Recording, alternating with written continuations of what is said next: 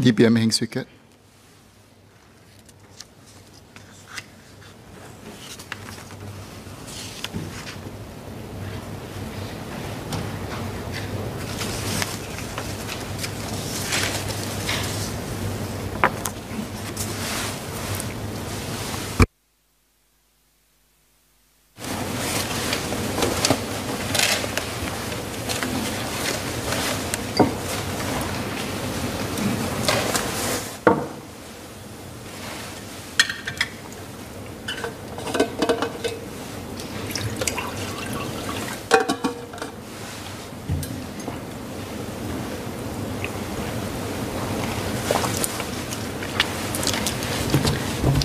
Mr. Speaker, sir, I thank members of this House for the 15 hours of robust debate, which saw 65 members speaking.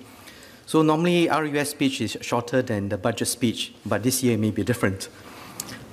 Now, and I also want to thank Mr. Chris D'Souza for his very moving and personal speech of what it means to be a Singaporean. And let me also thank Mr. Liang Yinghua, Chairman of Government Parliamentary Committee for Finance and Trade and Industry, for laying out the big picture and key issues clearly. Mr. Liang spoke about supporting our people through the immediate pain of the crisis and the need to take action to emerge stronger. Importantly, he did not shy away from the difficult conversation of how these important measures need to be funded and offered constructive suggestions.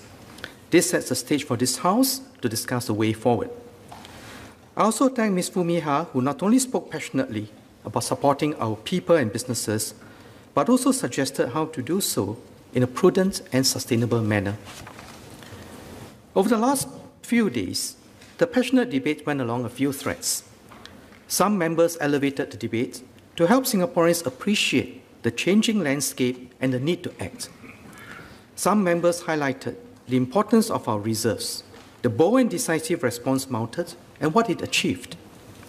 Unfortunately, some argued selectively without acknowledging the broader impact of COVID-19 and the outcomes of the government's decisive interventions. Before I dive into the issues raised by members, I want to situate Budget 2021 and Singapore's future within the larger forces sweeping the world. Singapore sits at a crossroads between the East and the West. It is a position that we have harnessed to maintain our relevance to the world amid the flux and changing tides of global political and economic developments. But we cannot take our standing in the world for granted. It is something that we have to painstakingly maintain as the world and region evolve so that we remain relevant. For some time, we have observed the gradual geopolitical and technological shifts. The world was slowly adapting to a rising China, which found its place alongside the US as an economic and military powerhouse. Inevitably, there has been some friction. Fortunately, the deep interdependence of markets and supply chains served as a stabilizer for world order as well as international trade and commerce. But COVID-19 disrupted this tenuous equilibrium and accelerated bifurcation and change. Overnight, the virus revealed the vulnerabilities of interconnected supply chains. The race for vaccines and the rush for economic recovery have also surfaced nationalist tendencies. These events will play a significant part in countries' and businesses' calculations as they rebuild their value chains and business networks. Countries will seek for greater onshoring of their key industries for resilience. Businesses may rethink their globalization strategy and approach, giving more weight to resilience and reliability. Singapore can capitalize on them to emerge stronger, becoming more competitive and remain relevant to the world. First, nations and businesses will place a high premium on partners and locations which are reliable and predictable in their dealings. This is where we can leverage the strong Singapore brand, globally trusted for long-term planning, openness, and reliability. Second, as the flow of people pulled back because of the lockdowns, the flow of digital information and knowledge spiked. There is potential for Singapore to write on the rise of technology adoption and digital economy. Third, climate change is a threat for humanity. We must do our part, create new opportunities from the global interests in sustainable development. My budget statement laid out our strategic plans to capitalize on our strengths and to double down on our commitment to invest in connectivity, digitalization, and the green economy, and of course, our people. So I'll round up this budget debate by speaking on members' contributions along three themes: our economic strategy to emerge stronger, a cohesive and livable Singapore, and a prudent fiscal strategy for the long term. Last year, I committed close to $100 billion to fight this crisis. Since then, I've heard many views on the appropriateness and adequacy of our economic response. Some have called for more support, while others have asked if we are doing too much. Let me recap the context. COVID-19 has caused the worst global economic crisis since the Great Depression. Globally, real GDP is estimated to have fallen by 3.5% in 2020, equivalent to a drop of close to $5 trillion in economic output. Many countries are experiencing full recessions in 2020. Sectors like aviation and tourism felt the brunt of the impact, with 1 billion fewer international arrivals in 2020, a 74% drop. Labour markets were disrupted on an unprecedented scale, with 8.8% of global working hours lost relative to the fourth quarter of 2019. This is equivalent to 255 million full-time jobs. Economists also warn of possible scarring, with long-term GDP losses, rising public and corporate debt, higher hurdles on capital spending, and continued rise in unemployment levels. We disbursed a total of $27.4 billion in grants to provide relief, preserve jobs, and help firms build capabilities to pivot to new growth areas, more than 18 times the amount disbursed in 2019. As many members, including Mr. Liang Yinghua and Mr. Desmond Chu, thoughtfully reminded us, we narrowly averted a much deeper recession and scarring. Our fiscal and monetary policy measures are estimated to have prevented a further 6.6 percentage point in GDP contraction last year and mitigated the rise in resident unemployment rates by 2 percentage points, or about 155,000 jobs. While our economy contracted sharply in the second quarter of 2020 compared to the fourth quarter of 2019, the rebound over the next 2 quarters recouped about 80% of the output lost. More details of our early findings can be found in the interim assessment of the COVID-19 measures that the Ministry of Finance released earlier this year. The impulses from last year's measures continue to flow through the economy to complement Budget 2021. The combined effects of the 2 years' budgets imply a material support to GDP in 2021. Our calibrated strategy to support businesses and protect livelihoods has seen positive outcomes for firms and workers. We tilted support towards the hardest hit sectors to help them retain core capabilities and prepare for recovery. Today, some of these sectors are starting to see light at the end of the tunnel. For example, with the phased resumption of activities domestically since June 2020, the consumer-facing sectors, including retail and food services, saw a gradual recovery to around 85% of pre-COVID-19 output levels by Q4 in 2020.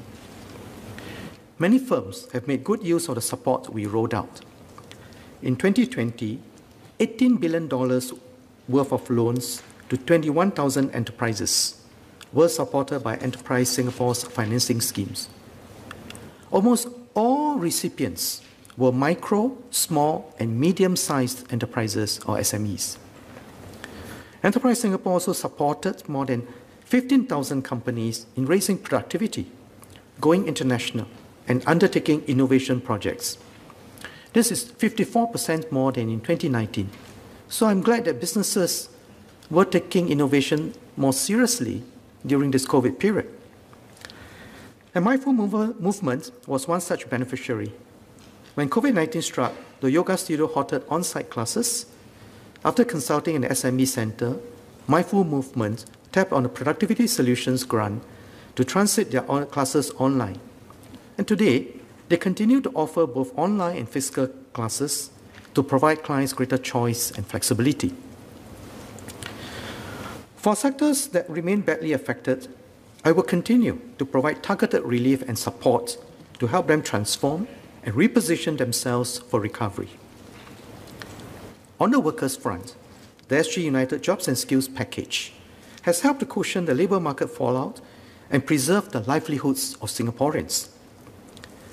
Many job seekers join industries with a promising growth outlook through the Jobs Growth Incentive, or the JGI, and drew the same or higher wages.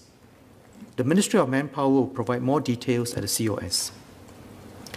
Nearly 76,000 local job seekers were placed in jobs and skills opportunities through the SG United's Jobs and Skills Package between April and December last year. Close to 80% of them were placed into jobs. Of this job placement, 6 in 10 were long-term jobs. Growth sectors such as Infocom Technology or ICT, healthcare, and manufacturing accounted for most of the placements. We tilted support towards mature job seekers, recognizing the higher hurdles they face with career transitions.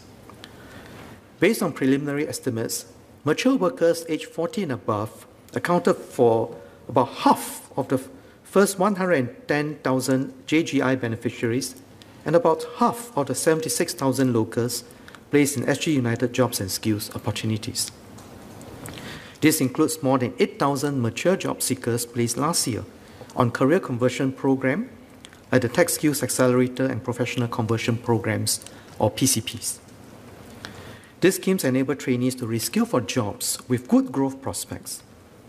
For example, about 7 in 10 PCPs participants earn higher wages after starting their new jobs. Mr. Goh Chi Yong has been in tourism for close to 24 years, dealing in traditional sales for walk-in customers. He witnessed the digital disruption to the industry.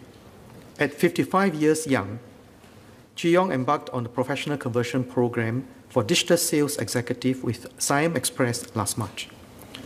Although he was still in the same travel industry, moving from traditional to digital sales was not easy. But with the restructured training, he gained confidence.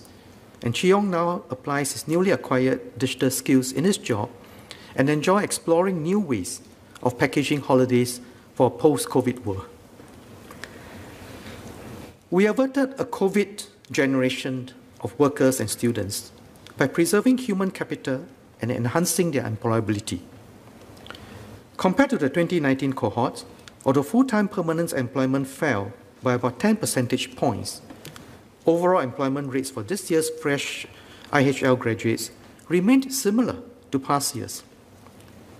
In particular, 94% of autonomous university graduates in 2020 found employment or got into a traineeship within 6 months, compared to 91% in 2019. The SG United Traineeships program has contributed significantly to this outcome. It has placed close to 5,400 recent graduates into traineeships to help them gain useful skills and industry experience and prepare them for the recovery.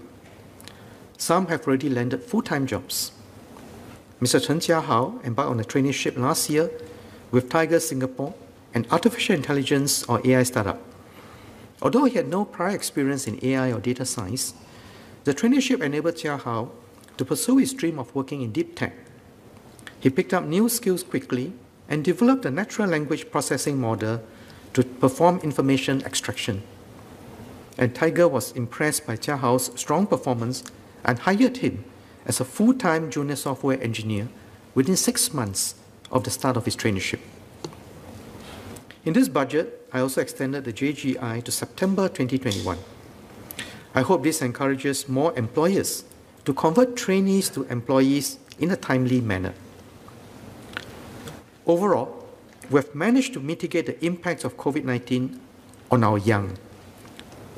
While unemployment rates amongst our young increased by 2 percentage points from September 2019 to September 2020, it remained well below that in EU countries.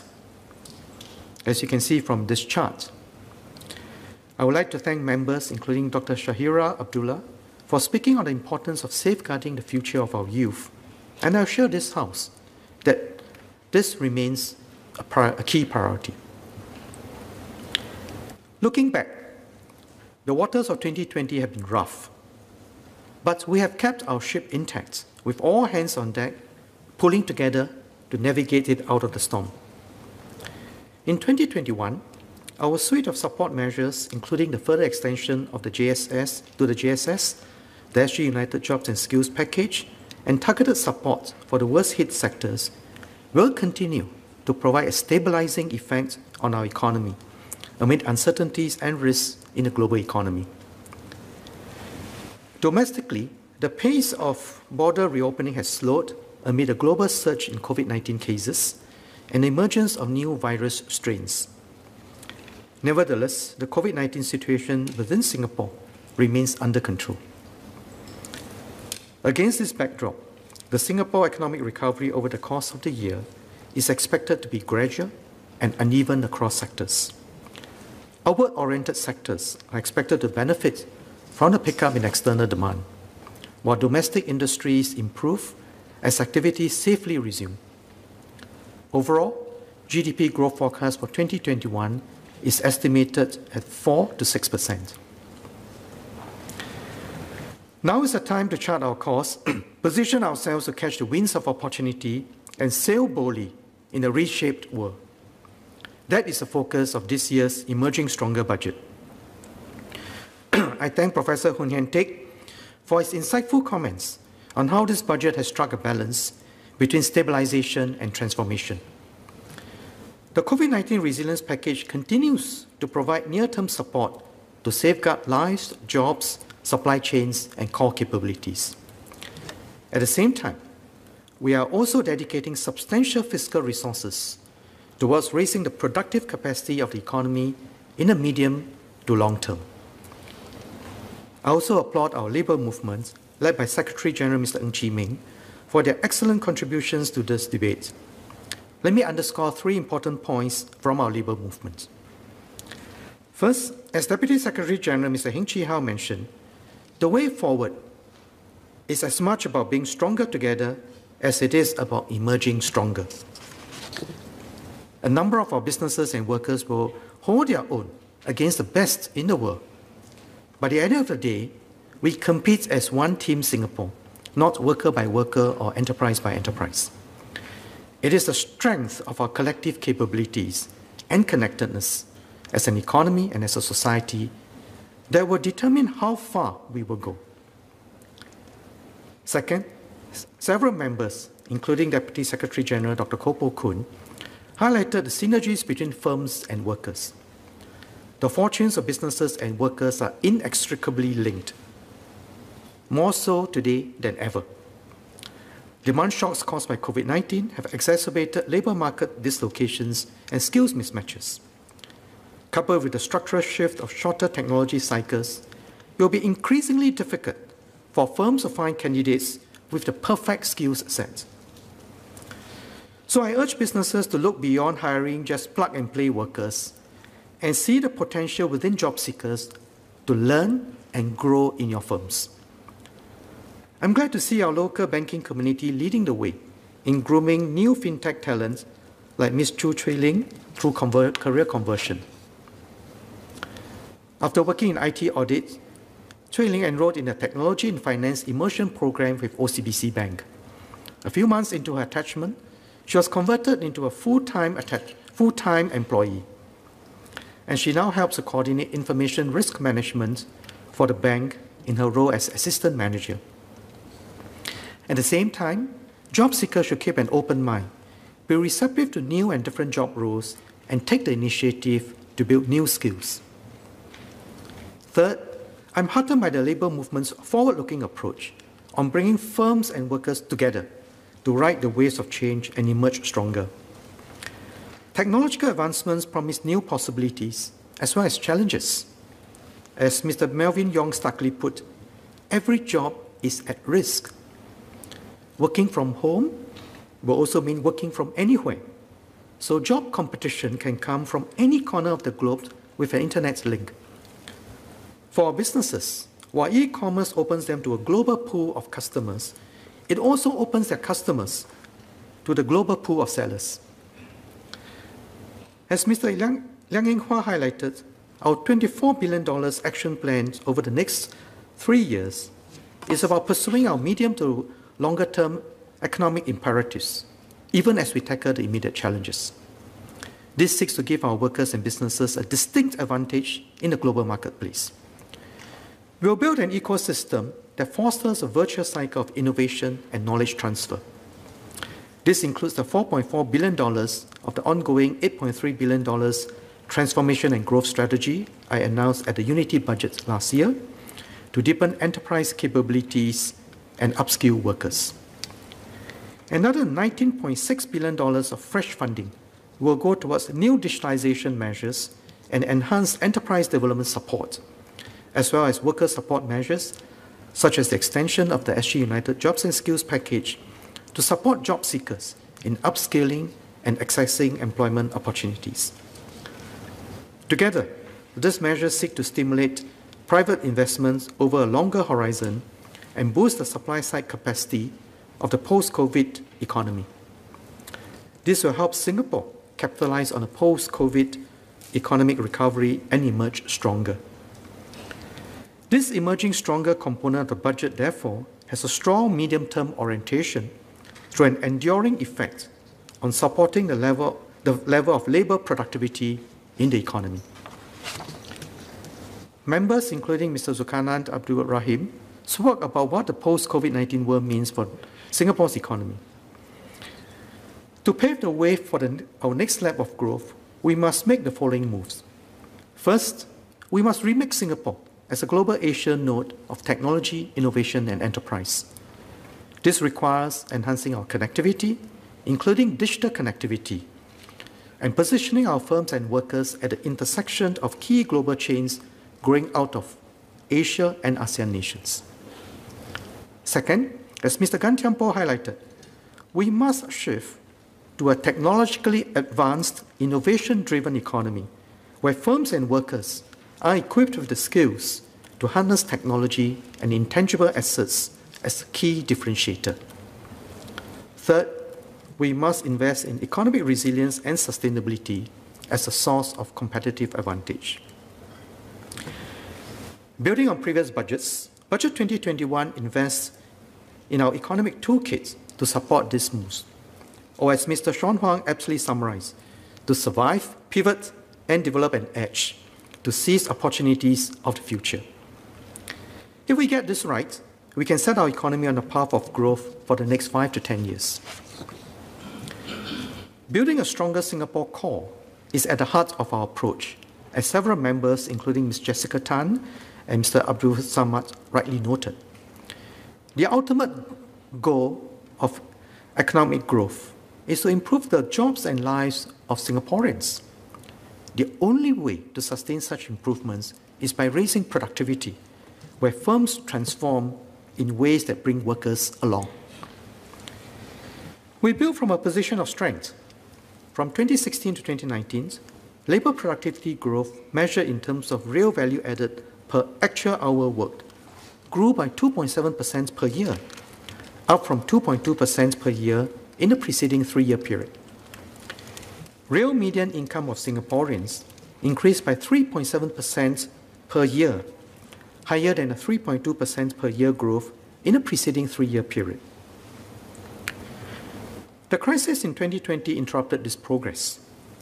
Still, real median income of Singaporeans grew 1.5% year-on-year, while unemployment was higher in 2020 than in 2019.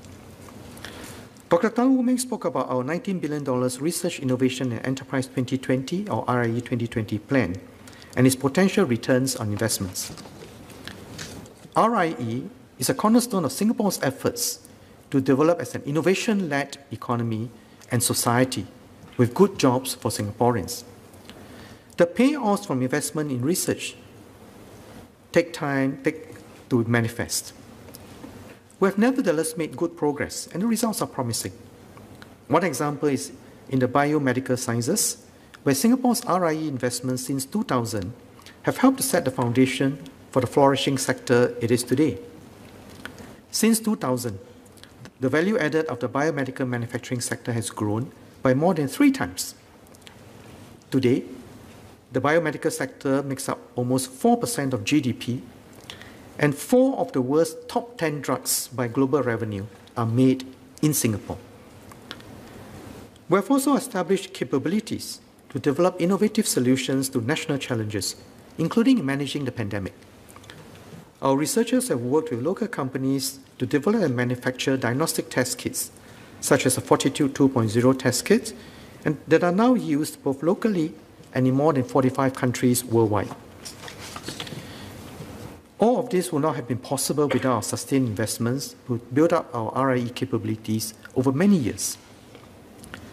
Members, including Ms. Polly San, have underscored the importance of supporting businesses to emerge stronger. The uneven impacts of COVID-19 across industries and enterprises means that each enterprise segment requires different support to recover, grow, and thrive. I agree with Mr. Edward Chia on the need to adopt a differentiated life cycle approach to enterprise development. Our agencies offer a holistic suite of support schemes targeted at the needs of each enterprise segment by sector and growth stage. And we approach it not just at a company level, but at the industry level to achieve value chain transformation. I spoke about the built environment sector coming together to transform decisively across developers, consultants, contractors, and suppliers.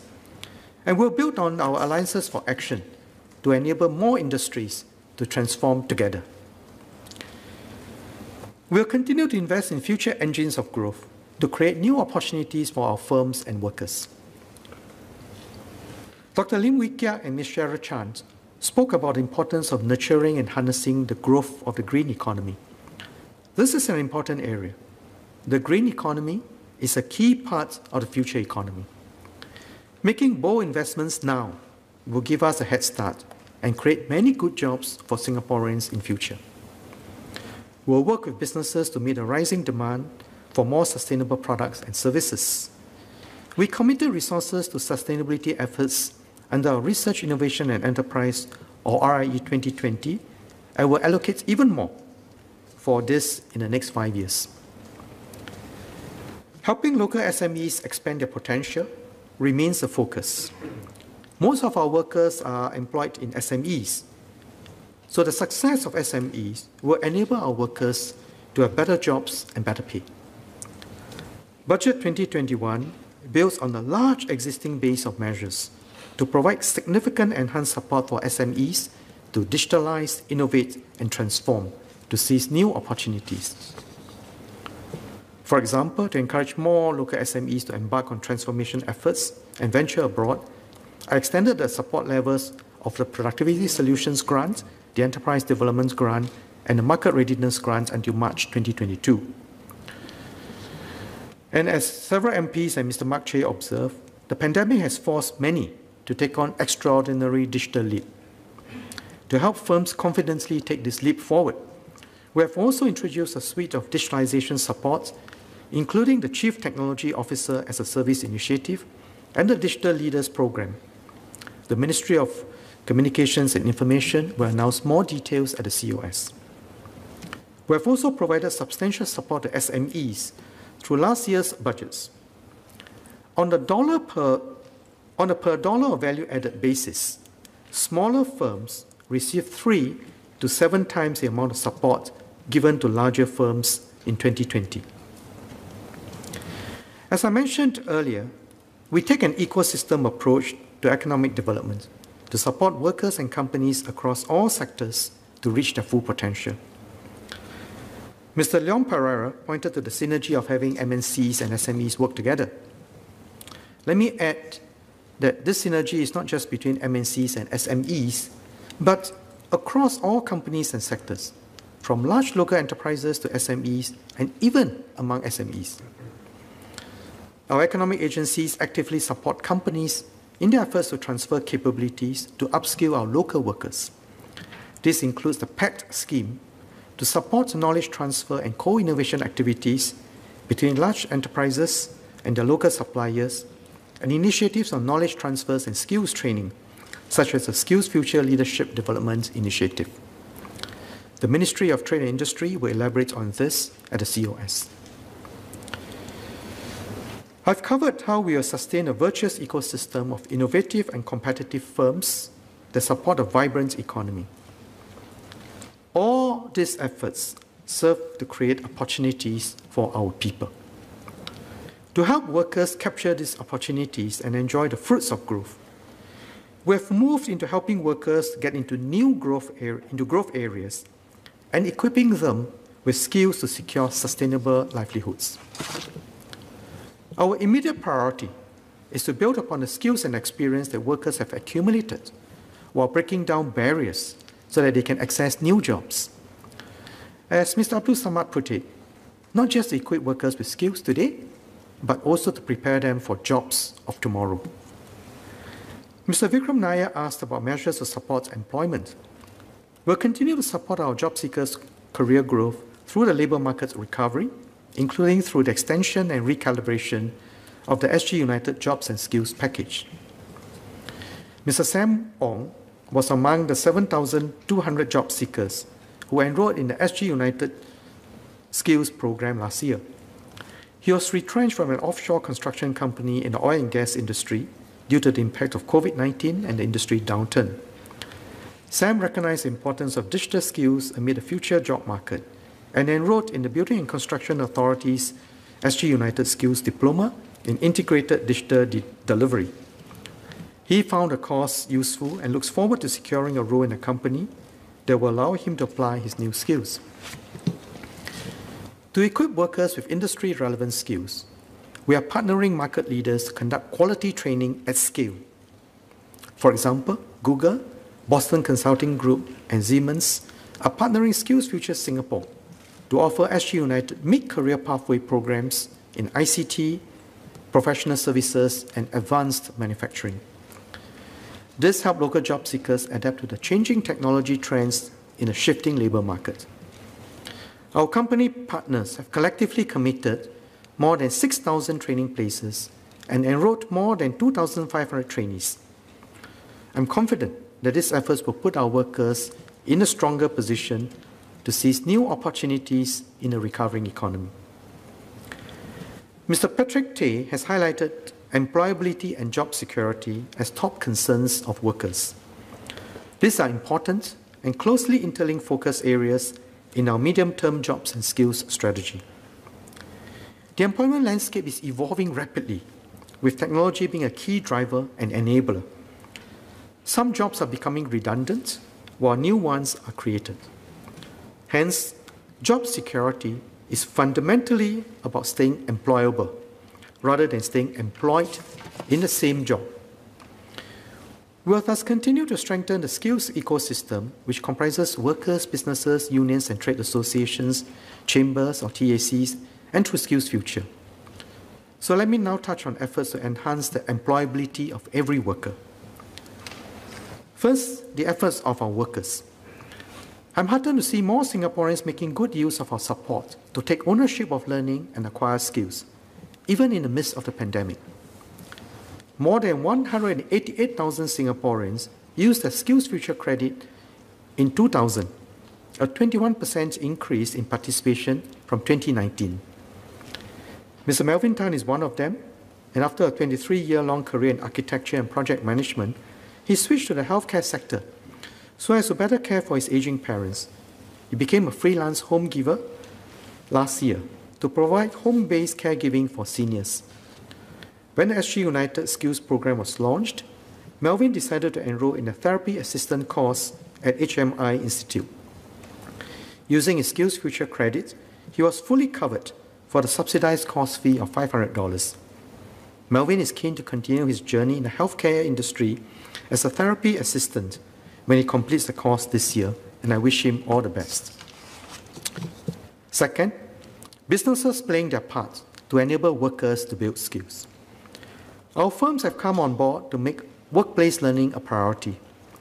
Since 2018, the National Centre of Excellence for Workplace Learning has helped about 180 enterprises per year implement or enhance workplace learning processes.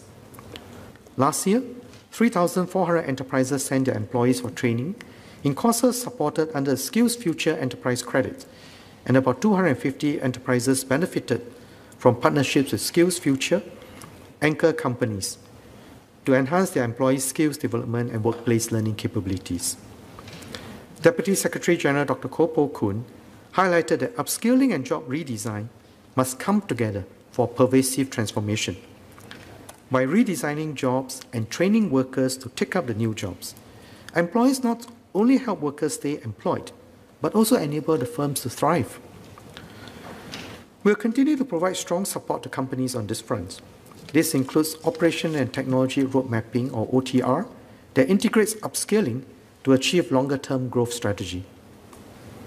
Environmental services company Samways, in partnership with the Building, Timber and Construction Employees Unions and the NTUC Training and Transformation, formed the company training committee and embarked on an OTR process to develop a 5-year business growth strategy to support Singapore's green targets. And to support these transformation efforts, Samways is upskilling its workers in areas such as digital technology. It has also adopted a progressive wage model to ensure sustainable wage increases tied to skills and productivity growth. Third, our unions and TACs can reach out to more firms and promote deeper collaboration between firms and workers. For example, the Singapore Business Federation, or SBF, in partnership with Workforce Singapore, leads the Industry 4.0 Human Capital Initiative to help companies adopt Industry 4.0 through job redesign. To date, close to 70 companies have come on board to potentially uplift more than 1,000 jobs and generate more than $52.5 million in cost savings.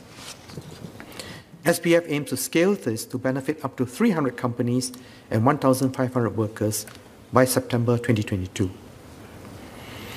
I also thank the labour movement for their tireless efforts in supporting the lifelong employability of workers across different segments with different needs. NTUC's Job Security Council and company training committees are an important innovation for NTUC to partner companies and the government to achieve synergy. By preemptively matching at-risk workers to new employers, the Job Security Council helps workers minimize employment downtime and aids businesses to manage fluctuating manpower needs. I'm heartened to hear that it has successfully placed more than 28,000 workers in new positions last year.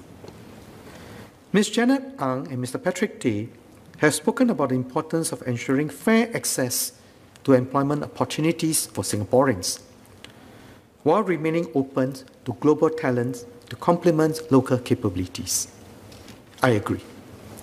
I thank members for agreeing that harnessing complementarities among our Singaporean core and the different talent sources is important for us to remain as a vibrant and competitive economy. The Ministry of Manpower will elaborate on this at the COS.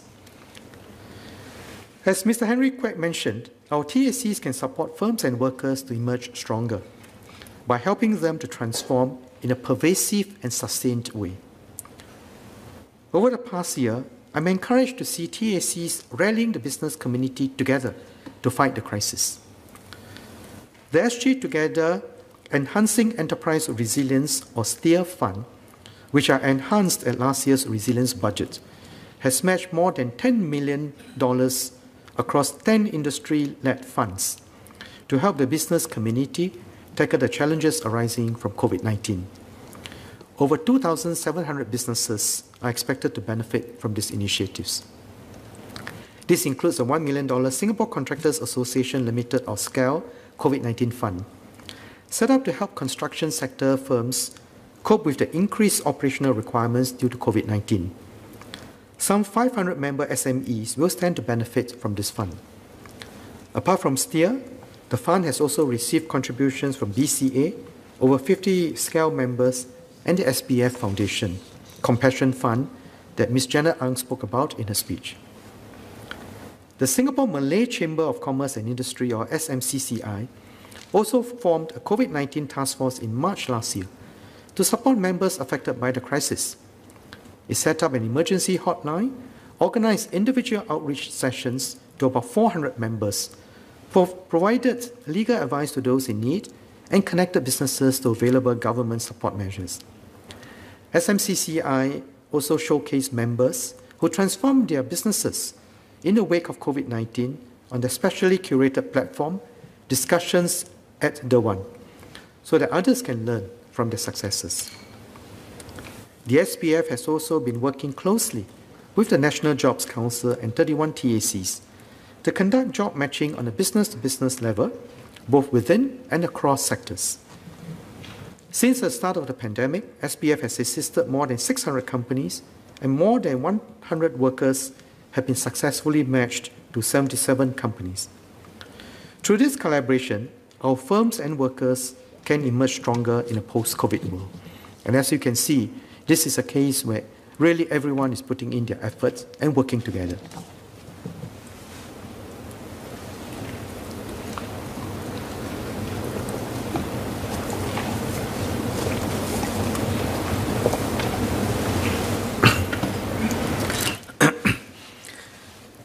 Members like Mr. Lim Biao Chuan spoke about how Singapore has come out relatively unscathed from COVID-19 and how we are starting from solid ground. Looking around the world, beyond the economic impact, we also see broader health and social impacts. 1 year on, some countries have not recovered from the initial wave of the outbreak. Many are still seeing new COVID cases in the thousands each day and repeated cycles of lockdowns. This has wrought havoc on their communities, disrupting livelihoods and day-to-day activities. People are putting the future on hold to focus on surviving this crisis. In December 2020, UNESCO reported that globally, classrooms for nearly 1 in 5 school children were closed. In some countries, healthcare services are still overwhelmed by COVID-19 cases, leaving little help for those with other needs. In Singapore, many of us have resumed our daily activities. Jobs and opportunities to learn new skills remain available. Our young children are back in schools fiscally and equipped with digital devices for learning. I thank Mr. Louis Ng for showing his appreciation for our teachers in our schools. We're looking forward to the future and are working towards our dreams. Demand for BTO flats remains strong even in these uncertain times. As we heard from Mr. Lim Biao Chuan earlier, people are still looking to buy cars as if there was no recession at all. While we should count our blessings, let us not forget that we are still in the eye of a raging global storm. There are still challenges ahead, and there are still individuals and families who are under stress. Budget 2021 focuses our efforts and resources on emerging stronger. I've shared how we are taking a long-term view and working to support transformation of our economy and workers. But I want to assure members that the government has also been putting in place multiple layers of support, which will continue to provide targeted, customized relief to help Singaporeans differently affected by COVID-19 and the uneven K-shaped recovery. First, we have broad-based permanent schemes to provide strong social support and safety nets that protects all Singaporeans, especially the vulnerable. When the crisis hit, we layered on temporary assistance on top of some of these permanent schemes to provide additional support to vulnerable groups. We also introduced new measures like the solidarity payments and care and support cash to provide quick relief for Singaporeans' day-to-day expenses and with lower income receiving more. Finally, for those whose livelihoods were disrupted, we stepped in to provide some bridging support as they pick themselves up, for example, through the COVID-19 support grant and temporary relief fund. We cushioned the vulnerable against the worst of the crisis and mitigated social inequality. As a result of these efforts, our Gini coefficient after taxes and transfer is at a record low, as this chart shows. Mr. Pritam Singh pointed out that the divergence between the data and inequality and the lived experience on the ground, quoting a particular report. Now, we are fully aware that there are families who have been deeply impacted by the pandemic, and some more than others. This is exactly why we have tilted our support significantly towards the lower income and vulnerable groups. And government has partnered the community to reach out to those groups during this period. Mr. Singh himself noted that there was, I quote, not insignificant support. So you see, you have to see the support in totality, the full set of support, and not conclude from one sample, because this is a rigorous study of what is happening throughout Singapore. Members, including Mr. Patrick Tay, Professor Hun Hen Teck, and Mr. Louis Chua, suggested that we study the viability of an unemployment insurance for workers affected by involuntary unemployment. In the midst of significant disruption, interim bridging support is needed to tide workers over. The COVID-19 recovery grants will support our workers who need more help while they find new jobs or go for training during this period.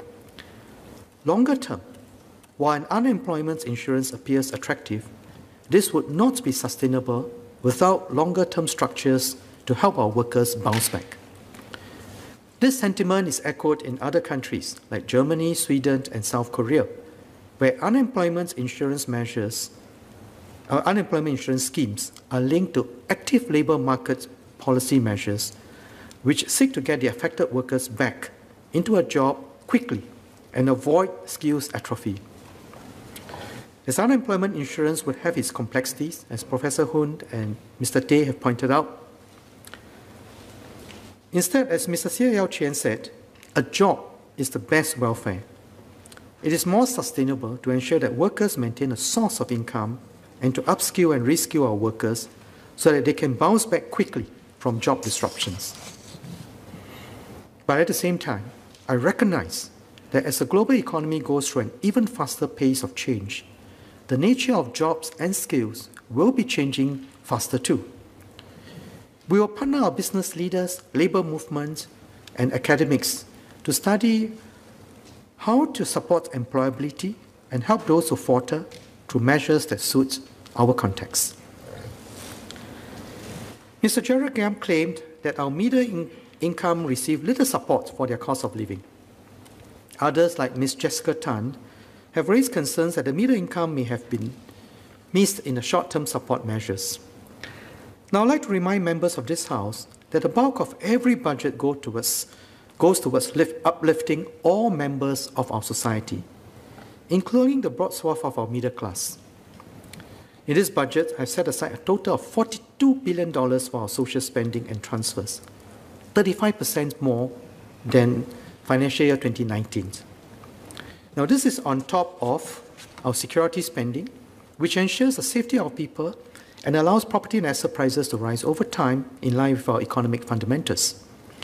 Our investments in the economy, which ensure that our people have access to good jobs for many years to come. And we have different schemes and components in our support package. Some target those with less means.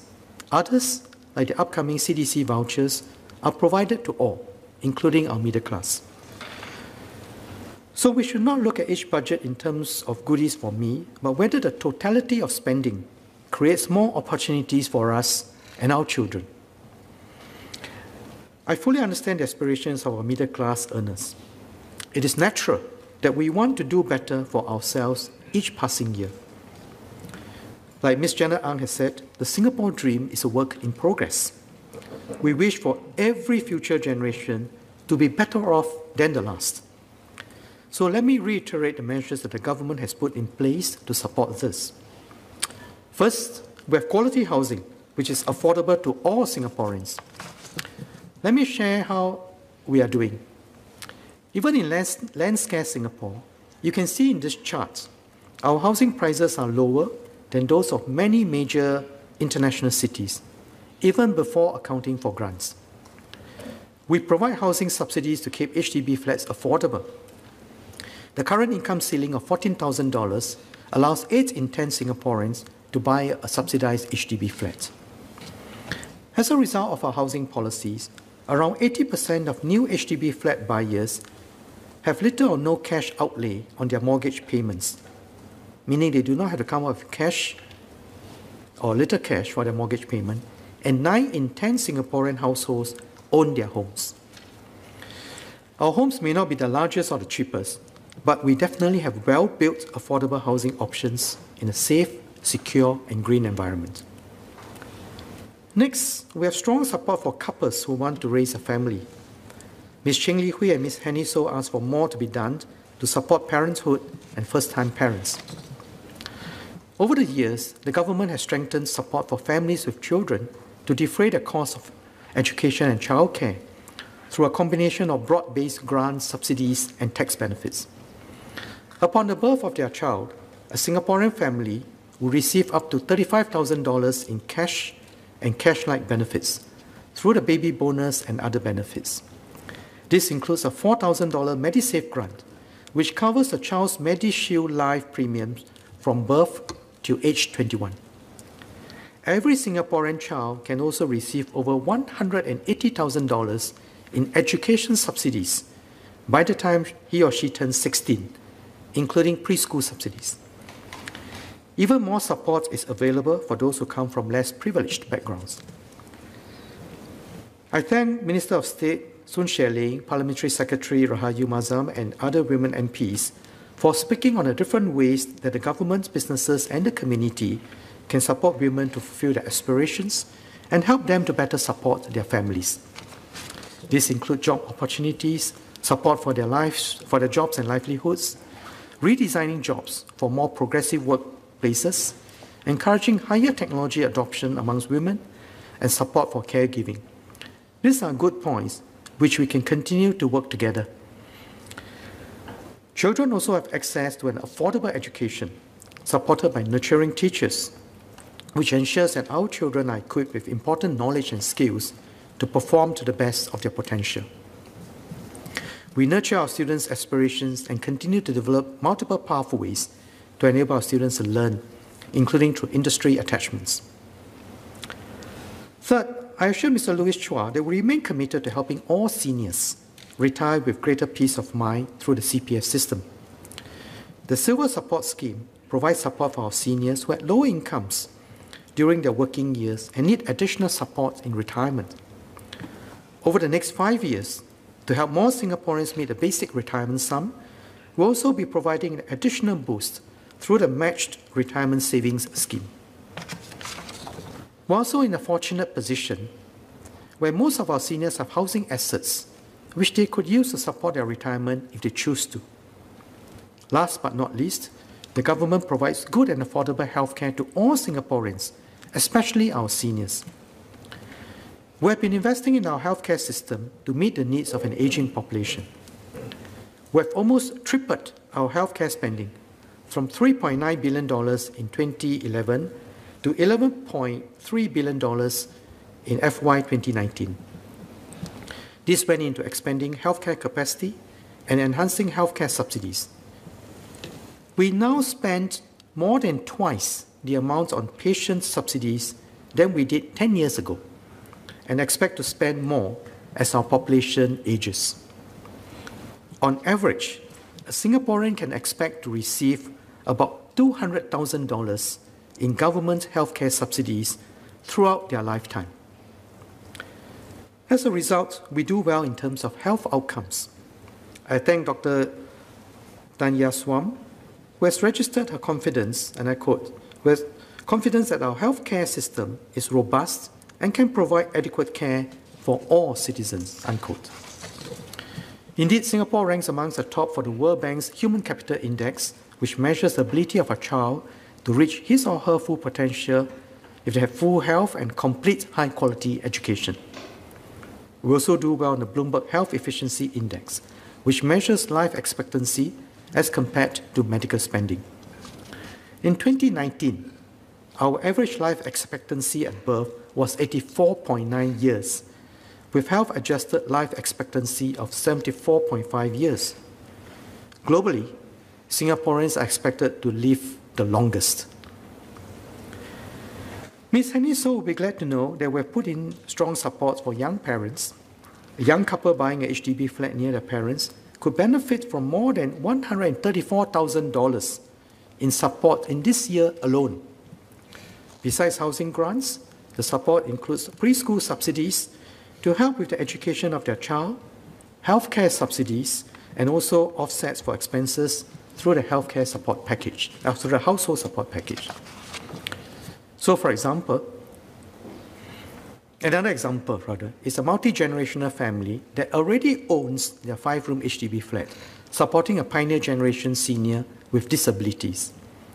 The family could receive over $35,000 in support this year in education and healthcare subsidies, including $1,200 from the household support package.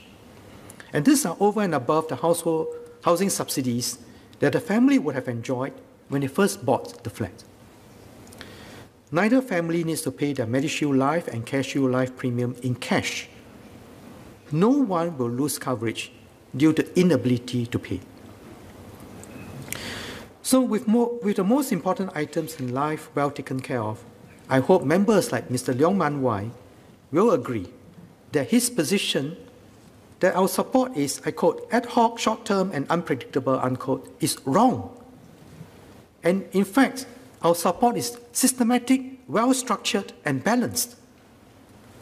Singaporeans can be assured that they can always have a home to call their own, that they can expect their children are being well nurtured in a world-class education system, which will prepare them well to take on good jobs and fulfill their potential, that will provide assurance to our seniors over their retirement, and that the healthcare needs of their family will always be well taken care of. Now, it is also natural for us to look out for what is new in every budget. But it is important for all of us to appreciate what is already there and to see the budget in totality over the years. Individual budget measures are useful enhancements which sit on top of our already significant social spending. Over the past decade, we have been gradually tilting the tax and transfer system in favor of lower and middle income groups. On average, lower income citizen households can expect to receive benefits net of taxes of $6,500 per household member in 2021. Members of middle income households can expect to receive $3,500 in 2021.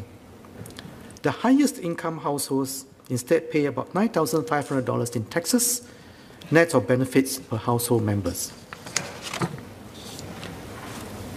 Members of this House, Mr. Darrell David and Mr. Faisal Manap, have welcomed the salary increase for healthcare workers and have asked for salaries for other frontline workers and sectors to be enhanced. As I said in the budget statement, there are good, meaningful jobs in healthcare for our locals, and it's important to pay them the salary that they deserve, commensurate with the work that they do. This is how we are able to attract and retain locals in the long term, even as other markets compete for our Singaporean talents. As Mr. Satyandi Supat pointed out, Ms. Hazelpo's conclusion that our workers are worse off due to lower wage share of GDP is wrong. A capital-intensive economy open to investment and trades can have lower wage shares than labor-intensive economies. For example, in the biomedical sector, the wage share of the sector's output is less than 6%, compared to over 60% in the accommodation and food services sector. But workers in the biomedical sector earn more than twice that of the accommodation and food services.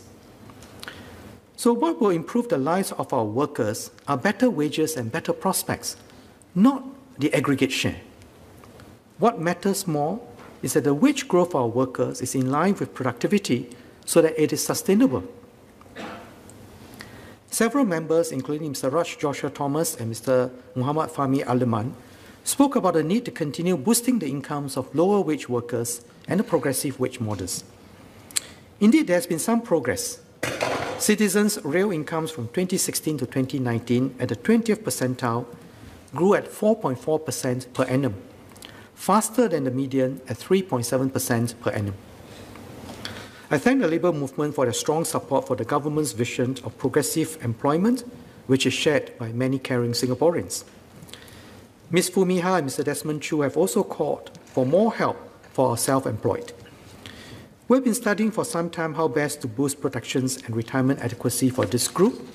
The Ministry of Manpower will continue working with the labour movement and our industry partners through the tripartite mechanism to uplift the incomes of all our low-wage workers and support those in the gig economy.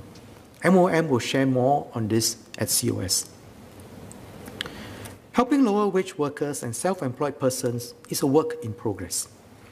I hope that if some of the new measures lead to a modest increase in costs, caring Singaporeans will agree that this is worth doing for solidarity.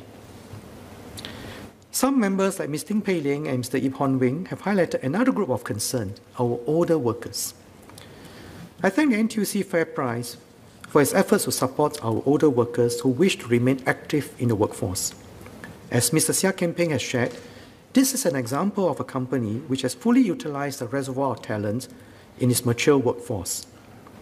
To build on this momentum for all sectors, we are pushing ahead with our plans to raise the retirement and re-employment ages in 2022, with the government and the labour movement taking the lead by effecting this in 2021. I thank Deputy Secretary General Mr. Heng Chee Hao for reaffirming the need for this move. NUH is one of the organisations taking the initiative by redesigning jobs, offering flexible working arrangements and training opportunities for their senior workers in collaboration with the Healthcare Services Employees Union. Senior staff nurse Madam Batu Mant Dorasamy has been working with NUH for 31 years. She has benefited from NUH's strong support for senior workers. Mr. Agos Salim Sapuan is a security supervisor at NUH. He shared how everything at his job is digitalized now, and he's no longer making manual entries in logbooks. I'm sure he has benefited from NUH's many training opportunities. I hope that the government's senior worker support package will encourage more businesses to retain their mature workers and tap on their wealth of experience. Ms. Ng Ling Ling and Mr. Eric Chua have asked the government to do more to encourage the hiring of persons with disabilities or PWDs. Helping every Singaporean achieve their potential is a key priority for us in building an inclusive society. We agree that more can be done, and there are plans in the pipeline. The Ministry for Social and Family Development will share more about this in the coming months. As members have highlighted, there are specific groups of Singaporeans who have been deeply affected by COVID-19 and remain so. We've seen this all over the world. Dr. Wan Rizal spoke on the issue of mental health, Ms. Joan Pereira on the support needed for caregivers, Ms. Rachel Ong and Ms. Nadia Ahmad Samdin spoke on the employment and reintegration of ex-offenders and youth at risk, as well as Mr. Don Wee on families with children with special needs. Ms. Denise Phua and Ms. Carrie Tan spoke yesterday on how the CDCs are partnering social services agencies or SSAs to multiply their reach for the vulnerable in the community. They have also asked to rally the community to help. Now, Block Box is a good example of partnership. To support seniors with chronic disease management and to address issues of social isolation due to COVID-19, students from NUS and Yale University created a community space and monthly health subscription boxes to track seniors' health and keep them engaged. For the pilot, the team received seed funding from the MOH and sponsorship from the private sector. And this is the spirit of SG Together. But government can only do so much alone. As Ms. Carrie Tan said, we must look into the, I quote, sharing of gain. I'm sure that she'll be glad to hear that we'll continue to push ahead with our plans to develop deeper capabilities in the social sector. I announced last year that we'll partner Tote Board to jointly commit up to $350 million to support the Community Capability Trust over the next 10 years. This will drive capability and capacity building efforts within the social services sector to enhance SSA's ability to serve the community. Like Mr. Seah Ken Peng and Mr. Derek Goh have said, we must do more to bridge the digital divide and grow our digital muscles, especially during COVID-19. We refresh our plans to ensure that no one will be left behind in this digital age. The Seniors Go Digital program equips seniors with digital skills. For low-income and vulnerable families with children or PWDs, MCI's new PC Plus program connects them to broadband access and laptops to support their learning. And who best to be our ambassadors of the digital world than our young people? Under MCCY's and the National Youth Council's Youth Tech program, youth will be deployed to businesses and organizations in diverse sectors, including the community and social sector organizations, to support their digitalization efforts. We also need to boost the digital and technological transformation of the social sector. Good ideas have come from the businesses who are partnering social service agencies to do good and supplement the human touch with the human click. For example, Engineering Good, a non-profit organization, is working with community partners to provide digital access through refurbished laptops and internet connectivity to low-income families, coupled with digital literacy and skills programs as part of its Building Digitally Inclusive Communities project. And this is the spirit of emerging stronger together. Mr. Christopher D'Souza said we need to embrace our multiculturalism and diversity and spoke about what it means to be a Singaporean, regardless of race, language, or religion. And indeed, we are stronger together when we look after one another and build a society that leaves no one behind. At the end of the day, our success is not measured in terms of GDP, but in the society and community we build together. Besides fostering a caring and inclusive community, we must ensure a clean living environment endures for future generations to enjoy. I thank members like Ms. Polly Sant for supporting the government's sustainability plans. I'm glad that Ms. Nadia Ahmad Samdin, one of the youngest members, if not the youngest member of this House, also spoke in support of the Singapore Green Plan 2030.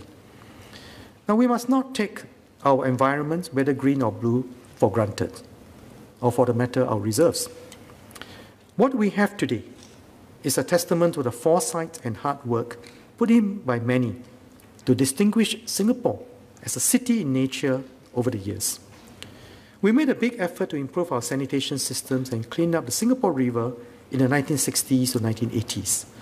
We launched a Green Week in 1990 to encourage an environmentally conscious lifestyle. To improve our air quality, we started encouraging the adoption of cleaner vehicle alternatives as far back as 2001. Climate change and environmental sustainability did not become a priority overnight. We have been protecting our home. Members like Dr. Heng Swee Keat and Mr. Dennis Tan have questioned why government is raising the petrol duty, expecting many drivers can and will switch to electric vehicles or EV before the infrastructure is ready. Now, this is not the case. The petrol duty adjustments are to set price signals and change behavior. Just like how we have made deliberate decisions to protect our environment, we want people to make conscious choices about how to drive, how much to drive, and whether to even drive at all. And EVs are not the only alternatives to driving. Mr. Cheryl Taha has reminded this House that hybrid vehicles are another alternative that are already widely available today. We're also keeping public transport affordable and accessible through rail and bus subsidies and investing in public transport infrastructure. Dr. Heng Swee Keat and Mr. Dennis Tan asked if we are sufficiently prepared for an EV future and on the cost effectiveness of electric cars compared to petrol cars. The Ministry of Transport will elaborate on this at the COS. There will never be a good time to raise petrol duty. Some members, like Ms. Mariam Jaafar and Mr. Darrell David, have pointed out that a petrol duty increase would affect those who drive for work more, like our taxi and private car drivers, and delivery riders using motorcycles. I understand the pressure that they are facing, especially during this COVID situation. So I've questioned the impact for these drivers and riders. We expect to channel almost all of the increase in duty collections in 2021 back to petrol vehicle owners as offsets. On top of the road tax rebates, more support will be provided to those who drive for work through additional petrol duty rebates. Taken together, the support will cover the increase in petrol duty for a year for motorcycles and taxis. Taxi operators and Grab renters have agreed to pass on the road tax rebates to their drivers. Gojek will also be introducing additional incentive rebates for their drivers. With this, their drivers will receive rebates starting from next month. Motorcycle owners will receive their additional petrol duty rebates from May. Over 50,000 of our taxi and private hire car drivers will have also benefited from COVID-19 relief measures, like the Self-Employed Person Income Relief Scheme and the COVID-19 Driver Relief Fund, which we have just topped up by $133 million. I hope these measures address members like Mr. Chong Ki-Hiong and Ms. Yeo Wan Ling and Mr. Ang Wei Neng's concern over the impact on taxi and private car hire drivers. Our broad-based rebates will not be able to cater to every unique circumstance. They may not reach those in more informal work arrangements. We are working with the labour movement to see how we can provide further help to self-employed delivery workers and limousine drivers. I thank NTUC Secretary General Mr. Ng Chee Meng, our Labour MPs and their team for this partnership. Ultimately, protecting our environment must be our commitment to future generations of Singaporeans. This is just one of the many small but necessary steps in our whole of society, multi-generational efforts to preserve our clean living environment.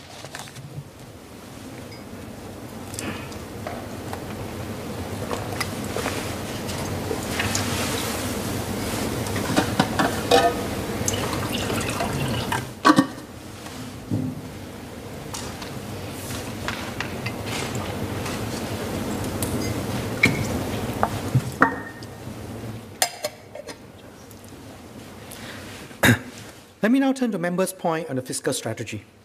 Before I address individual issues, it's important that I reiterate this government's fiscal principles. We abide by the same two core values of our forefathers, prudence and stewardship. First, on prudence. We spend on needs, not wants, and we seek to get the best value out of our spending. We must be prudent because these finite resources are entrusted to us by Singaporeans. Second, on stewardship. In a Unity Budget Roundup in 2020, I said, and I quote, "We have a duty not just to those who make their views known today, but also the young and the future Singaporeans. They are not here today to represent their views because they are not born yet. But we have a responsibility to them, and we have to take decisions which are difficult for us, but which will safeguard their interests." Unquote. In other words, we must be responsible stewards. During a time of high economic growth in the 1980s, our leaders managed our fiscal surpluses prudently. Instead of finding ways to spend the surpluses and win popularity, they not only accumulated surpluses, but took the bold steps in 1991 to amend the Constitution to require each term of government to run a balanced budget. This is to ensure that future governments do not make unrealistic promises, dip into our savings unnecessarily, and mortgage the future of our children. They knew the temptation of squandering the easy inheritance would be too great for some to bear. Singapore is in a new phase of development. We cannot expect the same kind of buoyant GDP growth as in the past, as our economy now matures. Our expenditure needs will grow as new needs arise and as our population ages. At the same time, we must continue to invest to build a better Singapore for the future.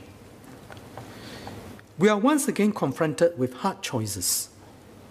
We must abide by our core values and keep Singaporeans, now and generations to be born, at the heart of what we do. Many members spoke about building a fair and just society where no one is left behind.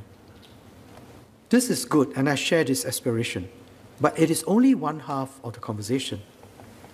Mr. Liang Eng Hua, Mr. Alex Yam, and Mr. Lim Biao Chuan have reminded this House that just as importantly, we need to consider how to pay for this. We do not have oil gushing out from our ground, and even Saudi Arabia, a country with huge oil reserves, is carefully planning ahead. It introduced a 5% value-added tax from 2018, which it increased to 15% from 1st July 2020. Members of this House must have the will and courage to make the same responsible choices as our forefathers did. We must be upfront that if we want to spend more, we have to raise revenue. First, acknowledge that if we want more social safety nets, it comes with cost. Second, work out sustainable resourcing. Do not make irresponsible promises which burden future generations. If these are recurrent needs, which have to be financed year after year, we must find recurrent revenues, which we can collect year after year. Let me reiterate why the GST rate increase is needed. As Mr. Xiao Chen has rightly pointed out, we have already seen structural increases in our recurrent spending, especially in healthcare. The share of Singaporeans aged 65 and above will increase from 1 in 6 to 1 in 4 by 2030. Seniors are 4 times as likely to be hospitalized compared to younger persons. And each time our seniors are hospitalized, they stay for twice as long. The government heavily subsidizes healthcare at our public healthcare institutions, up to 80%. Even with an efficient healthcare system, we'll need to increase healthcare spending by 30% to meet the needs of our population in 2030. These structural trends are clear. We'll have to spend more. So let me share some data and projections with this House. This chart shows our spending as a percentage of GDP over the past 15 years. Our spending has grown by about 1.5 percentage points of GDP in every 5-year period. How much is 1.5 percentage points of GDP? About $7 billion per year. This is about 2/3 of the current GST revenues. Half of the increase in spending was for social support. We do not have a crystal ball, but let us take a reasonable look at how our spending will change. Let us start with healthcare spending. Our demographic trends will mean higher spending outstripping GDP growth. We estimate that healthcare spending will reach 3% of GDP by 2030. If our healthcare spending grew like those of OECD countries with a similar demographic profile, it will be even higher, 3.5% of GDP by 2030, and this will be 50% more than in 2019. Stripping out the effects of COVID-19, the next chart shows projected spending on healthcare if we took the average of the 2 scenarios. So this means that healthcare spending alone would cause government expenditure to grow by 0.5 percentage points of GDP for the current 5-year period and another 0.3 percentage points for the next 5-year period. To see the impact of the healthcare, so that is a chart that I just mentioned, over 5-year periods. Sorry, the next one. To see the impact of healthcare on government spending, this chart made a simplifying assumption that non-healthcare spending will remain the same as a percentage of GDP. Now, we know this is a simplifying assumption and a very conservative one. First, on security. Threats have not diminished, but but are now coming in different forms: cybersecurity, hybrid, information wars, food security. In Budget 2018, I mentioned that we could expect annual security spending by MINDEF and MHA to rise by 0.2 percentage points of GDP to meet rising threats. Second, other social spending will continue to rise. We are seeing higher spending on preschool education and lifelong learning. Third, as I explained in my budget statements in this year and earlier, we'll see a hum in infrastructure spending to enhance economic competitiveness, build our home, and improve connectivity across the island. Even with borrowing under the Significant Infrastructure Government Loan Act or SINGA, we expect infrastructure spending to remain relatively stable as a percentage of GDP. Mr. Pritam Singh asked that we increase the scrutiny of expenditures and to set up an independent parliamentary budget office to enhance such scrutiny. I'm glad Mr. Singh agrees with the need to be prudent and accountable in our spending. And in fact, it will be very helpful if each time Mr. Singh or his colleagues ask the government to spend more, to give us their estimates of how much it will cost and how they will fund it. But instead, the Workers' Party has called on the government to spend $20 million to set up an independent parliamentary budget office to do this job for them. Even as they call for more scrutiny on government expenditure, we invite them to hold themselves to the same scrutiny. As I've outlined, prudence and stewardship are core values of this government. We hold ourselves to high standards and work hard to ensure that our spending is cost-effective to deliver the best value for money for taxpayers. We have achieved world-leading outcomes while running one of the leanest governments in the world. We are always looking to achieve better outcomes with less, and we will say more about this during MOF's COS. In addition to independent audits by the Auditor General's Office, we also have parliamentary scrutiny of our spending through the Estimates and Public Accounts Committee. The Workers' Party is represented in both of them. Such an office will be a wasteful duplication of these functions. So let us face the hard facts and be prepared to make difficult choices. The government is meeting difficult trade-offs arising from our society's growing spending needs head-on. We have shown that current taxes are insufficient to cover our spending needs. Since 2007, we have already increased various taxes to collect more from those with more means, which are then transferred to our lower income. All this while, over the 14 years, the GST rate has remained unchanged at 7%. We will be in a budget deficit if not for the contribution from reserves in the form of net investment returns contribution, or NIRC. Economic growth alone is not likely to raise enough revenues to meet our needs. The honest but hard conclusion is that we will need to raise more tax revenue. We are not raising the GST rate now as the economy is in the nascent stages of recovery, but we have been giving notice since Budget 2018. The fact is that some of the structural increase in expenditures will hit us sooner rather than later. MOH is already ramping up our public healthcare capacity. Just 2 months ago, the Minister for Health announced that we'll build a new integrated hospital in Bedok North by 2030 to serve the growing population in the East. If we defer this spending, we risk being unable to adequately care for our people when the need comes. Now, some may ask if the projections are accurate, whether we really need to raise additional revenues within this timeline. No projection is perfect. We live in a complex world filled with uncertainties. So we must work within the information available.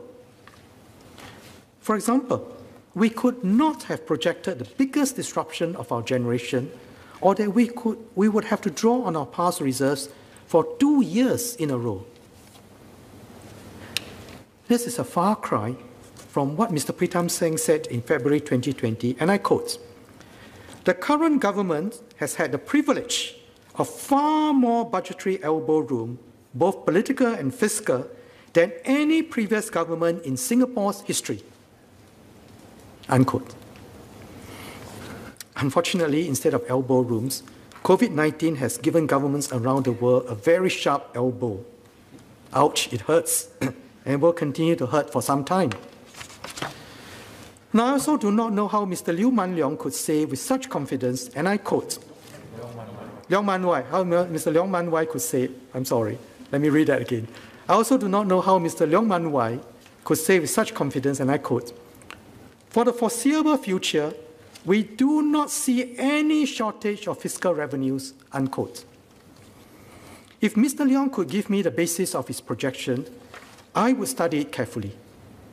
But if it is his hunch, I hope that as a responsible member of Parliament, he would agree that we cannot be advocating national policy on the basis of personal hunches. My caution to all is this. It will be foolhardy to underestimate the risks and uncertainties we are facing. Let us be honest, focus on the hard work that needs to be done, and don't take the easy way out. That's the way to enable our people to make progress. Several members have expressed worries about the impact of GST rate increase on Singaporeans. I share your concern, as I said before. As Finance Minister, I do not have any joy in raising taxes. I do it because I care for our future. Let me assure members and all Singaporeans that we are committed to helping our people manage the impact. We have set aside $6 billion for an assurance package, which will in effect delay at least 5 years of the GST rate increase for the majority of Singaporean households.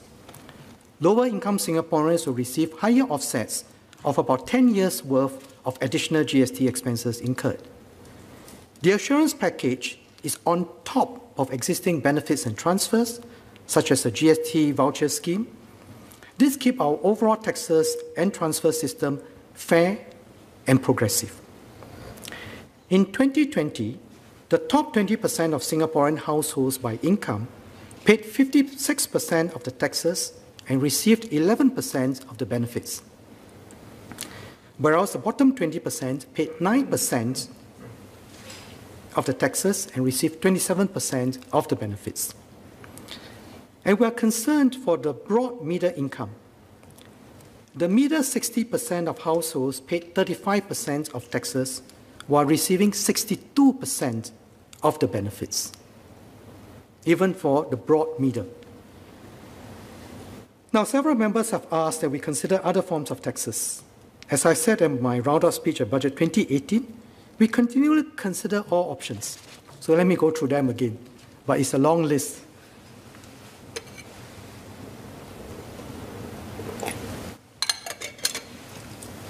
Some members ask if we can do more on wealth taxes.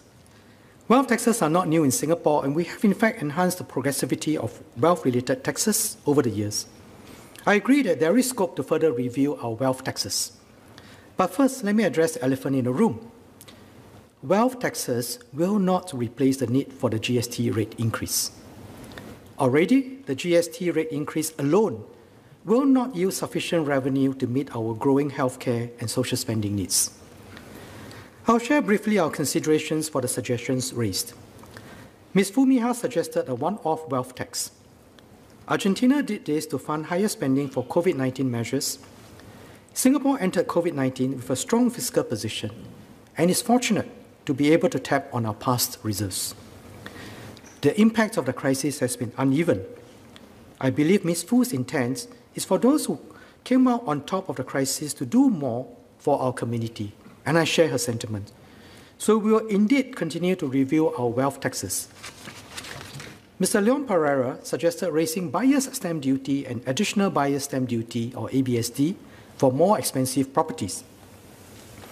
First, I'm glad that he recognized that this move will not fully cover our higher resourcing needs. Second, I want to correct a misconception. The ABSD is a property market measure, not a revenue-raising one. We calibrate the ABSD carefully to maintain a stable and sustainable property market in Singapore. But I agree that there is a role for property-related taxes. The government will continue to review this to ensure that it remains progressive. Indeed, we made property tax and stamp duty more progressive in Budget 2010, Budget 2013, and Budget 2018.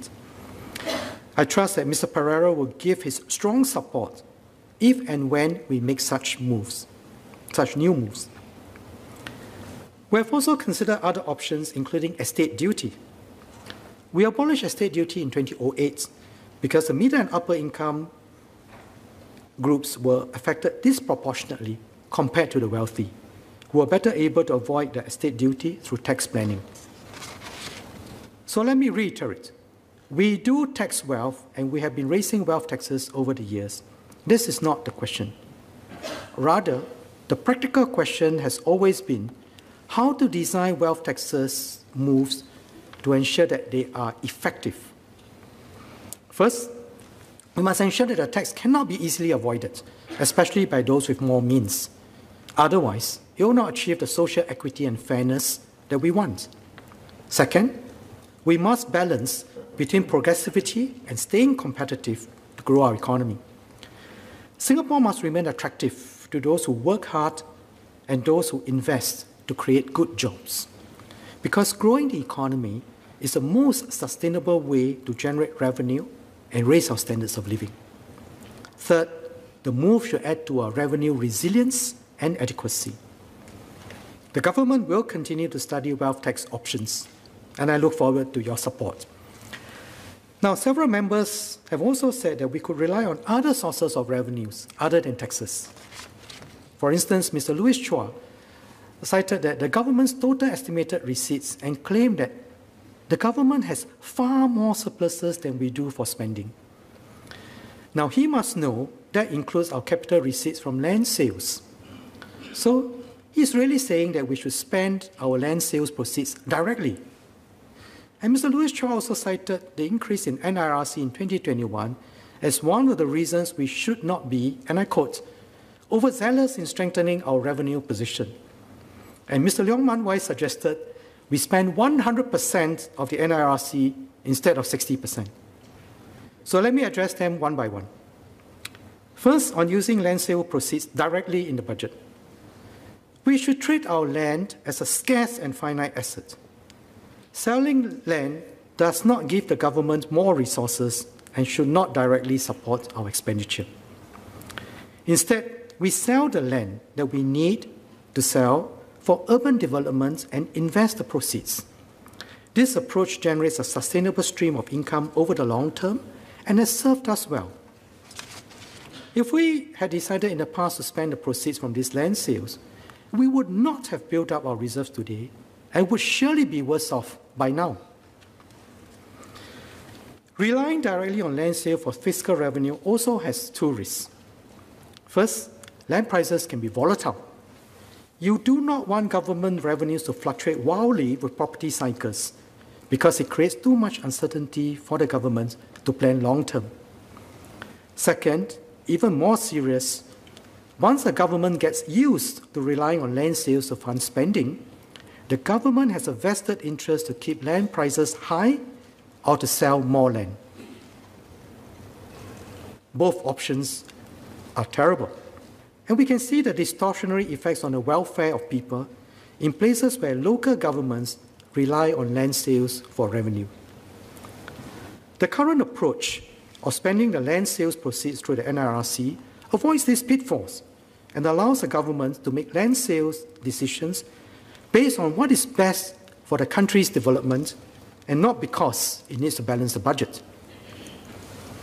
Next, on NIRC. The NIRC framework smooths the volatility arising from sharp fluctuations in the asset base due to market cycles. This avoids a boom-bust pattern in government spending driven by the volatilities of the market. However, some variation is still to be expected for the NIRC as we update the net asset base and investment income figures over the course of the year. The global financial market remains volatile and uncertain, and how the post-COVID structural changes will affect long-term returns is still being played out. The fact is, NIRC is already the largest single source of our revenue, larger than corporate income tax, personal income tax, or GST. This did not happen by chance or merely because of good fortune. It is a result of years of fiscal discipline and prudence of our founding generations. If they had succumbed to the temptation to spend more, we would not have built up our reserves.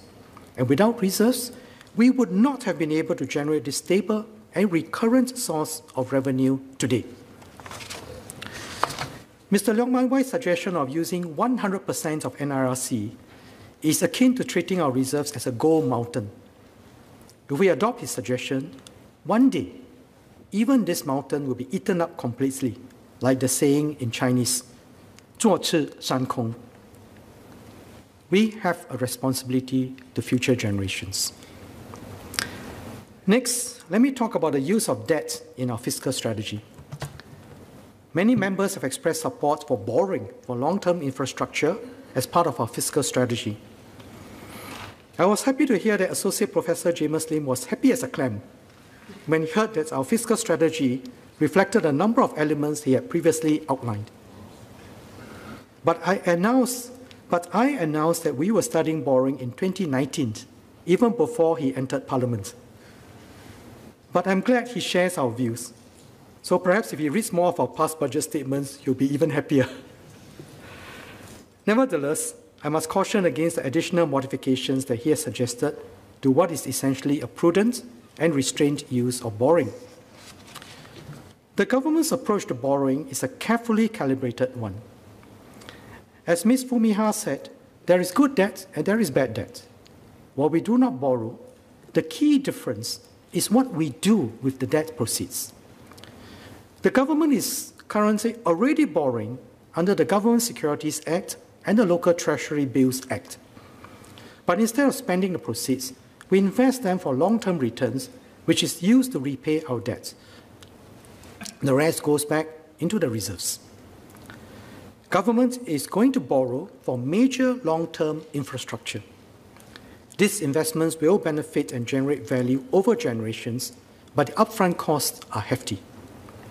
Borrowing is a fair and efficient approach to spread out the lumpy costs to ensure that we better match the timing of the benefits with the timing of spending.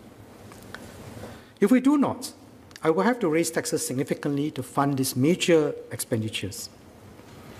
And Associate Professor James Lim has asked if we can borrow more to fund soft capital like education. Let me sound a word of caution. We have to refrain from the temptation to borrow for what are essentially recurrent expenditures. In many countries, there is a tendency to expand the scope of what constitutes soft capital beyond the original intentions. So the original intentions were good, but it creeps. So when used to fund increases to government subsidies or social transfer, it is really more recurrent spending.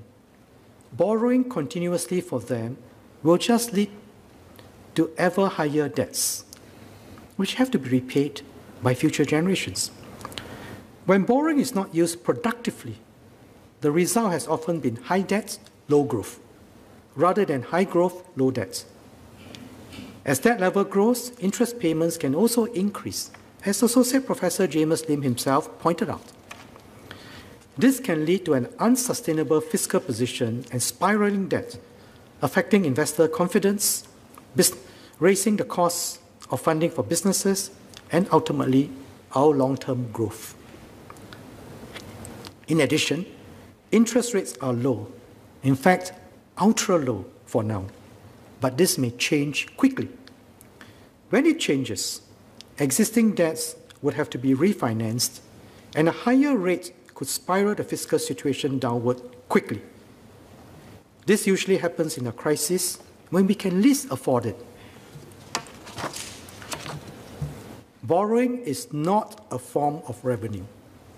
Borrowing gives us cash for liquidity planning, but it does not create free monies for spending. Today's debt is paid for by tomorrow's growth and tomorrow's generation. As I've explained earlier, our fiscal principle is that every government must spend within its means and raise the revenue required to fund its initiatives. Members such as Ms. Foo Mee Ha and Dr. Heng Swee Keat have noted, we must borrow prudently and sustainably. So let me now also briefly address their queries on the safeguards and how borrowing under SINGA might impact our credit rating. We will set $90 billion as a borrowing limit, and this is sized based on the expected expenditure of major long-term infrastructure projects over the next 15 years. Any increase of this limit will require legislative amendments which is subjected to parliamentary approval. We also put in place other safeguards, such as limits on the interest cost, so that the debt servicing costs will not overburden future generations. This will address Ms. Foo's concerns about rising interest rates. More will be elaborated later when the bill is presented in Parliament later this year. Since the announcement of SINGA, credit rating agencies have also published articles affirming Singapore's strong credit standing, attributing it to Singapore's prudent and sustainable fiscal policy.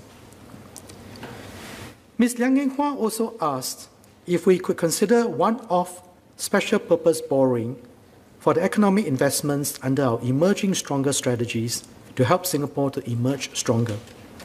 I thank Mr. Liang for his suggestion. As I've explained earlier, borrowing does not give us revenue.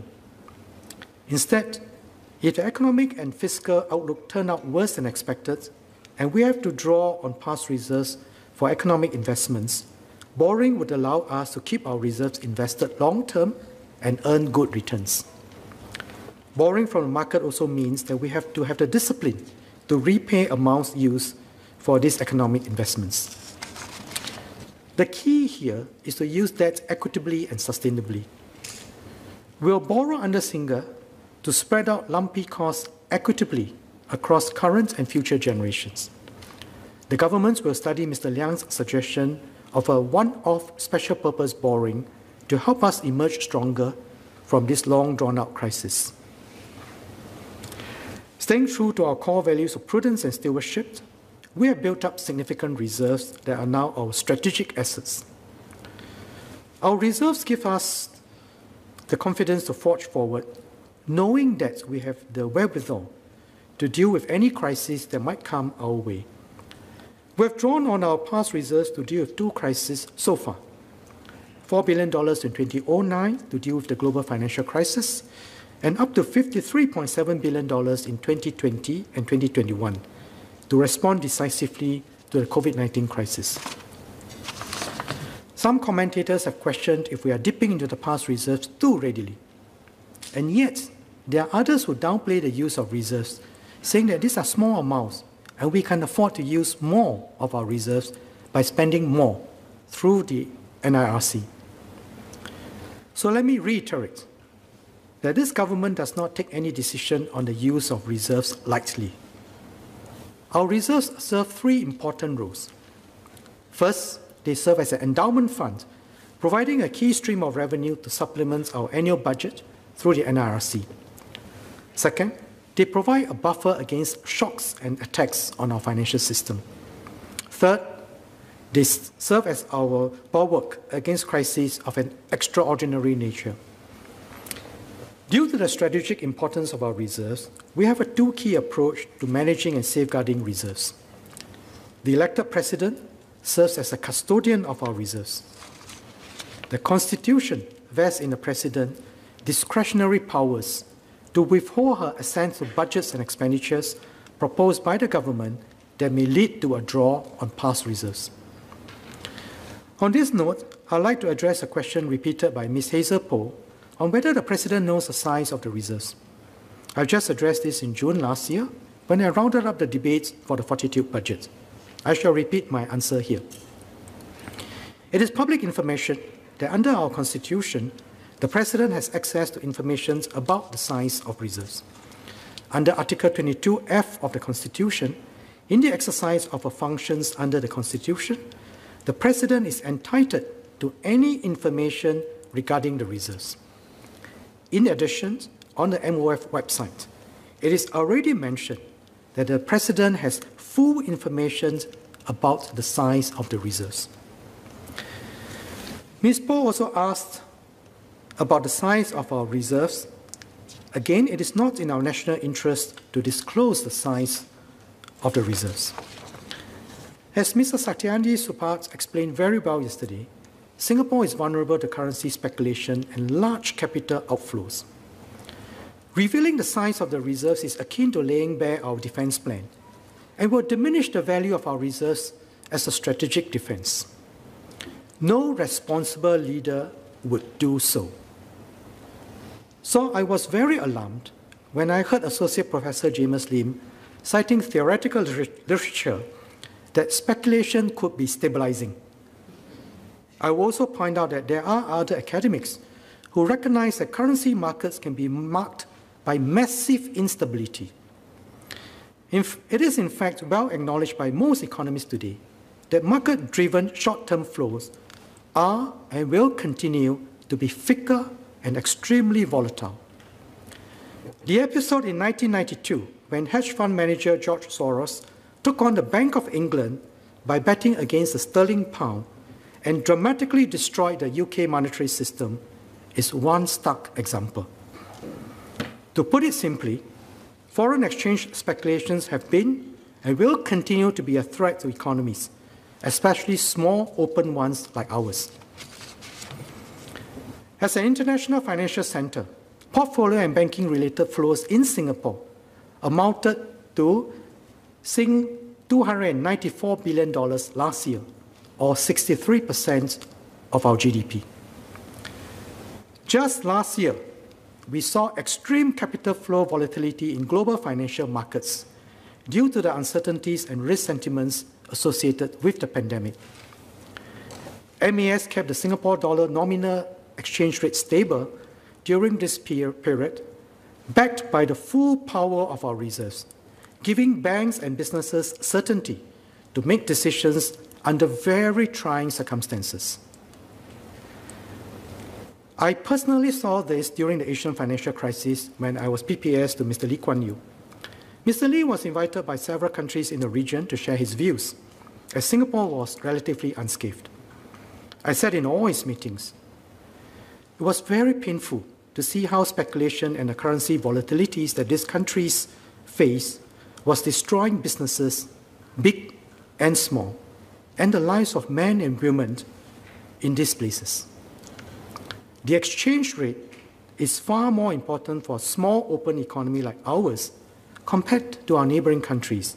And if our neighboring countries are so badly affected during the Asian crisis, you can imagine the impact on us. The Singapore dollar is one of the most actively traded currencies in the world relative to our GDP, with daily turnover estimated at US $37 billion globally. I repeat, daily turnover estimated at US $37 billion globally, or annual turnover of US $9.5 trillion. Our nominal GDP is just US 350 billion. So you are comparing trillions and billions. Let me share that I was managing director of MAS when the global financial crisis hit the world. Singapore is unique in operating an exchange rate-centered monetary policy. My team and I had to not just be alert to the domino effects of the failures of banks globally, but also the flights of capital and the risk of speculation on the Singapore dollar. If we had been attacked, the businesses in Singapore, big or small, and the lives of our workers would have been severely disrupted. Now, as a board member of MAS, I want to ensure that MAS is able to continue effectively using Singapore's exchange rate to deliver price stability. A very volatile Singapore dollar exchange rate, subject to market fads and bubbles, would not ensure low and stable prices for Singaporeans. In normal times, our nation's reserves also underpin our AAA sovereign credit rating, thus underpinning confidence in our unique exchange rate monetary policy system. So as a practitioner at the front line who tries my best to understand the intricacies of the system, I must caution Associate Professor James Lim. Let us not play with fire. This is about the lives of our people, not theoretical musings. And I urge all members of this House to focus the debate on the merits of the policies and programs and how we can improve the lives of Singaporeans, instead of repeatedly focusing the attention on the size of the reserves or other erroneous claims. We have inherited a strategic asset for the long-term survival and success of Singapore. Protect it, nurture it, and never squander it. Now let me now turn to the global outlook and our next steps.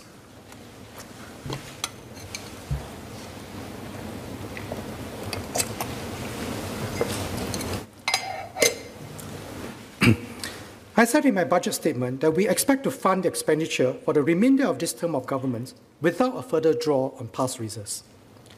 But the global outlook is highly uncertain, and we need to think ahead of how we can respond.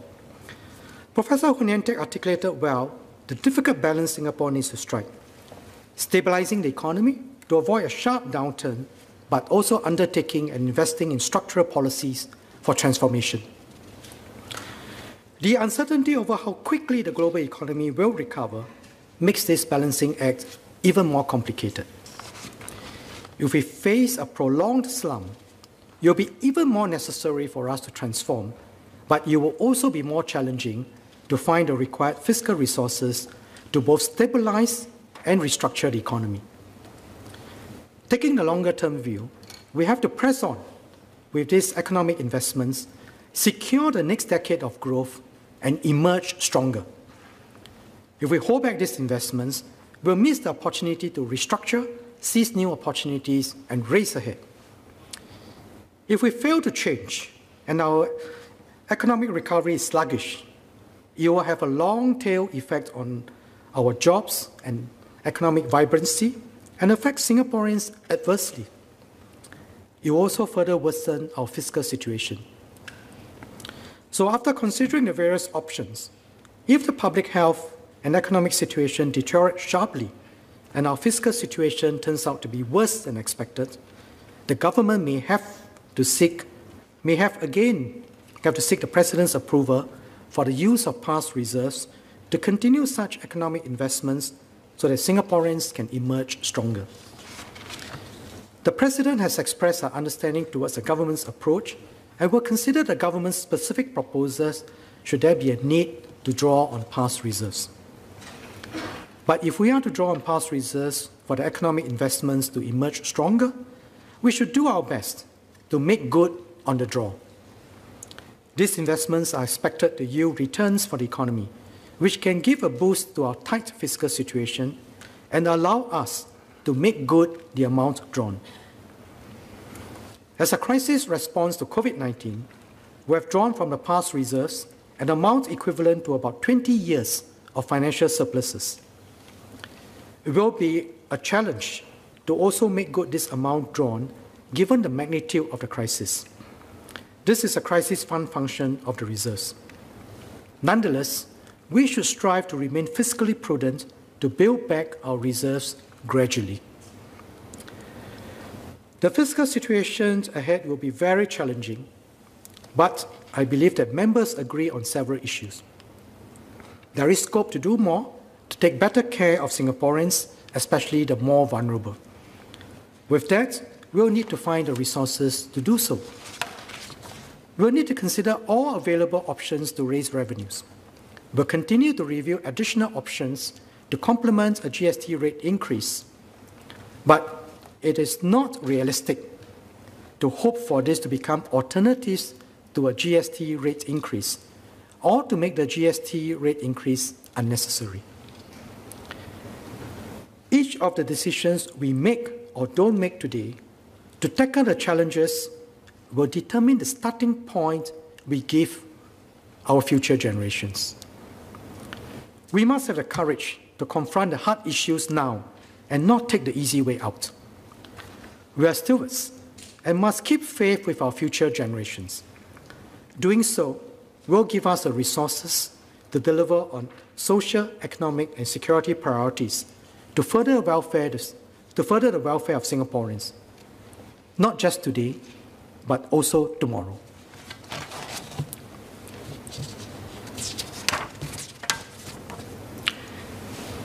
Mr. Speaker, sir, we inherited a strong Singapore. We are able to enjoy many opportunities and work towards our aspirations because our pioneers were also good stewards with courage. They steered Singapore through many storms. We have strong governance and trusted institutions today. We have built a strong global Singapore brand, and we contribute to the world in our own way. COVID-19 has taught the world that trust is a valuable currency, and there is high premium for long-term planning and reliability. Singapore takes pride in doing this well. First, we plan long-term and act in the best interests of Singapore and our people. Mr. Cheng Sing Yao rightly pointed out that we now have the luxury of choices in dealing with resource constraints precisely because of the foresight of generations before us. Second, we are upfront. We do not shy away from difficult conversations. We explain the difficult decisions, as the well-being of Singaporeans are at the heart of what we do. Third, we honor our commitments and hold ourselves to high standards. Where we fall short, we learn and strive to do better. Singaporeans know that they can trust us to lead the country.